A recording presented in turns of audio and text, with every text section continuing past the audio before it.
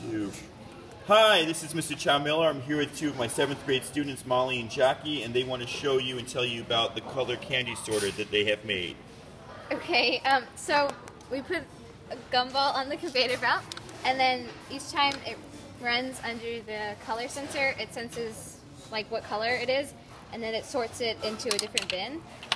That one missed. That's but, okay. And then, so here's yellow, so it sorts into the second bin.